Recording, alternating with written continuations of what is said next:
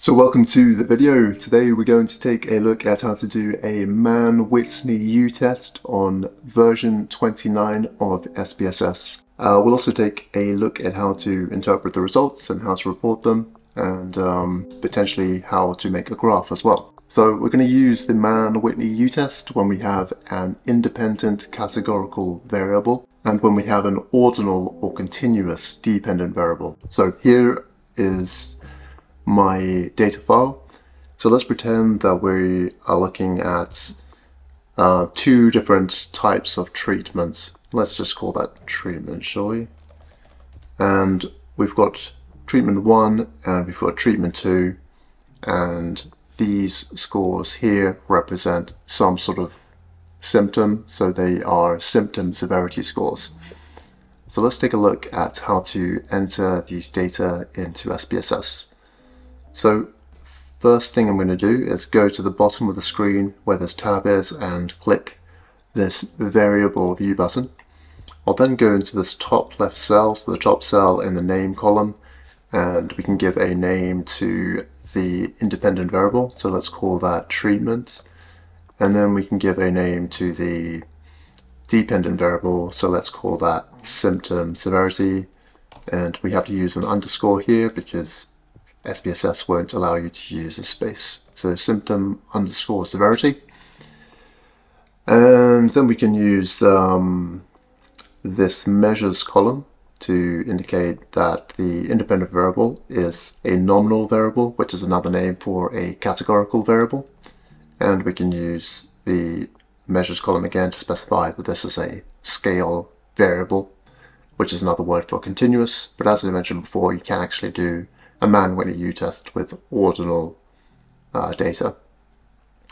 Next, we're going to go to this values column, and we're going to click on this cell that corresponds to the independent variable, which brings up this little grey box. If we click on that, we can use this value labels dialog box to indicate what the levels of the independent variable are.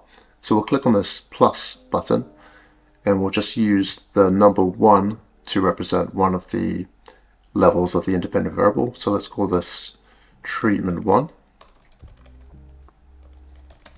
And we'll click plus again, we'll hit 2, and we'll call this treatment 2.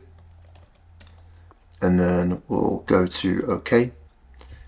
And then if we go down to the bottom of the screen again and click, this time data view, we can see that these variable names appear at the top of these two columns, and then we can just go to our data file and copy and paste. So I'm going to select all of the data.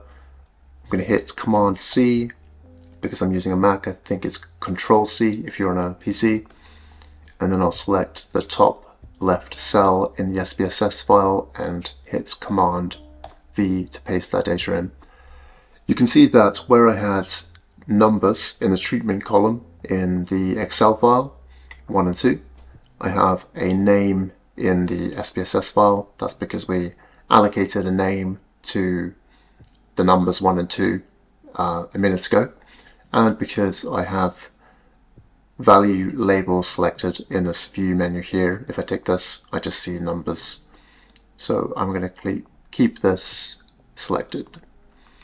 So now we're ready to run the test. We can go to Analyze, then down to Non-Parametric Tests, then across to Legacy Dialogues, and then across to 2 independent samples. I'm then going to transfer my independent variable to the grouping variable box, and symptom severity, which is my dependent variable, to the test variable list. We can see that we already have Mann Whitney U selected here, so there's nothing to change. And then we just need to click on the independent variable to highlight it, and then click Define Groups. And then we're just going to use the numbers that we used before to refer to the groups. So 1, it's going to go there, 2, it's going to go there, hit Continue, and now we can click OK. So if we take a look at this test statistics table, and if we take a look at the async sig two-tailed part of it, we can see that we have a p-value of less than 0.001, which indicates that there was a significant effect of the independent variable on the dependent variable. So in this case, there was a significant effect of treatment on symptom severity. Something that SPSS doesn't provide us with is appropriate descriptive statistics. So we actually have to request these separately. So what we can do is go to Analyze, down to Compare Means and Proportions, then select Means, and then we can transfer our independent variable to the independent list, our dependent variable to the dependent list, and then if we click Options, we can remove these here. So the mean is more often used when you're running parametric tests. So instead of the mean, so I've just transferred all of those over using this arrow, I'm going to use the median, which is more often reported when you are completing non-parametric tests. So I'll just use the arrow to transfer that over, and then click Continue, and then OK. And then we can see that these median scores for the two treatment conditions have been added to the outputs. So we can see that we have a median of 7 for symptom severity in the treatment 1 condition and a median of 4.5 in the treatment 2 condition. So treatment 2 seems to be more effective than treatment 1, assuming symptoms are negative. So let's take a look at how to report these results. So we have an example here of how to report these results. So we've just said a Mann Whitney U test revealed that symptom severity scores were significantly lower in the treatment group compared to the placebo group. So in that part of the sentence, I've included the median and the number of participants within each treatment condition. So here we have treatment 1 is 7, and we can see from this ranks table, treatment 1 we have 10, and similarly for the treatment 2 condition we have 4.5, which is written here, median equals 4.5, and again we have 10 participants in that condition. The next thing I've reported is this U value. So we've set the U equals 2.00, and that comes from this test statistics table, so Mann Whitney U 2.00. The next thing I've reported is the Z value, so Z equals minus 3.70. So I'm looking at the same table, and I've just taken this value here in the Z row and rounded that to 2 decimal places. And then we've got the P value, P equals less than 0.001, and that comes from this async sig two-tailed row within the same table. Finally, I've reported an effect size. So I've reported an R value, so I've said R equals 0.83, and that value actually isn't generated by SPSS, so you have to calculate this manually. And to do that, you take your Z value and you divide it by the square root of the number of participants you have, and that in this case provides me with a value of 0.83.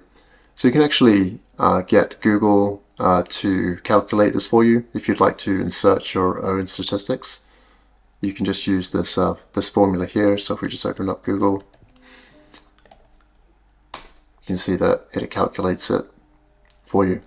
So that's essentially how you report the results of the Mann Whitney U test. But let's also take a quick look at how to create a graph in case you're interested in knowing how to present these results visually. So to do this, we can go to Analyze. Actually, no, we can go to Graphs, and then we can go down to Chart Builder. We can just click OK here to ignore this message. I'm going to go to this menu here. I can see that bar is selected. I can either drag this simple bar option up into this window, or I can just double click it, and that changes what appears here.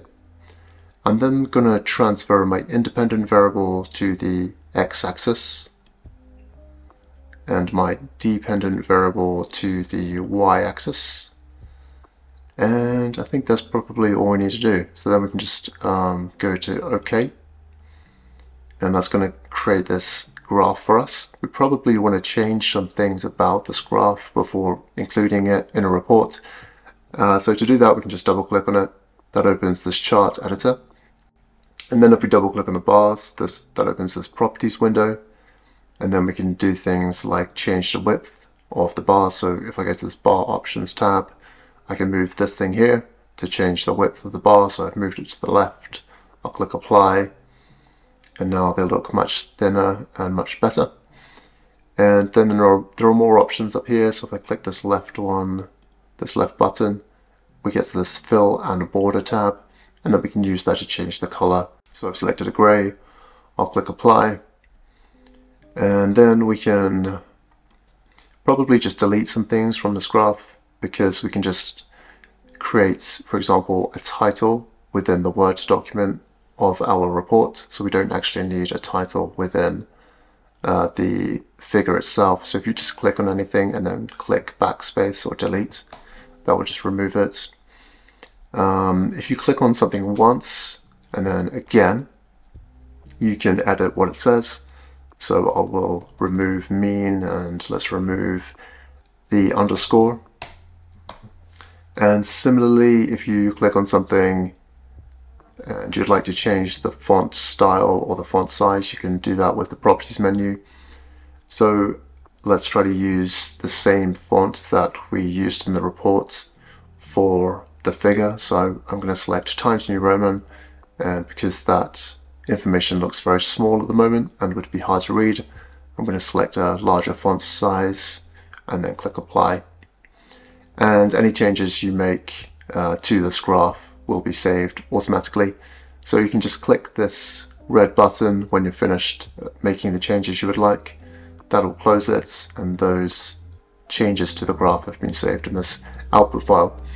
So that's essentially it for the Mann Whitney U test on version 29 of SPSS. Hopefully that helps. If you have any questions, let me know and I will try to get back to you. Thanks a lot for watching, and I will see you next time.